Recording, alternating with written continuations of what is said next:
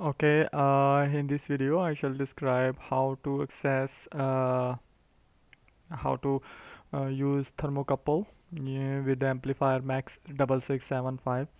In the previous video I used SpyDev library and it was working fine. Um, and in this video I shall describe how to use max6675 library to measure the temperature using max6675. So let's get started.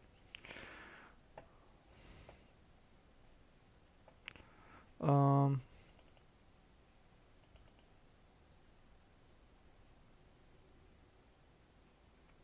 okay, this is actually, let me take you to the its GitHub repository first.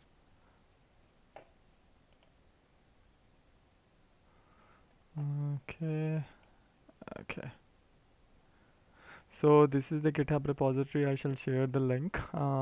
This is uh, this is the code. These are all the Python files, and this is the code. So okay, let me show you the code. So basically this is the code, pretty straightforward. Okay, so there's a one trick in it. In the code, this in the end this is mentioned GPIO cleanup. So you have to comment it. If you will not comment it, it will throw an error that you need to configure the pins either using board or whatever BCM method for the Jetson Nano. And remember that RPi, which is Raspberry Pi library, is also applicable to Jetson Nano. So you have to comment this line. This is important.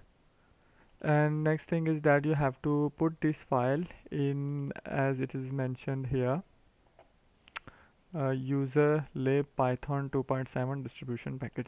So how do we do this? We open in a terminal. Okay, so because this is the user folder, so we need sudo and then cp copy -r and then max tab, so it will complete automatically. And then we have to copy this space and put this here. So by putting, we shall press enter and this library will be copied over there. So I have already copied, so I don't want to do this again. Okay, once it is done, we can open this file and we can simply run. I'm using Genie, so it is measuring the temperature.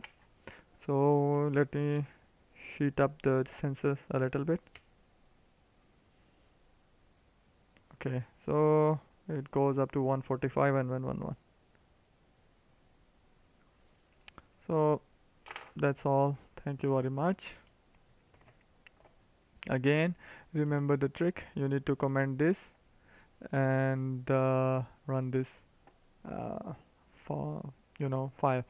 Remember that when configuration chip select is 24. I'm only using CS0, not CS1. 23 is serial clock and S0 is the data which is connected to my max6675 IC.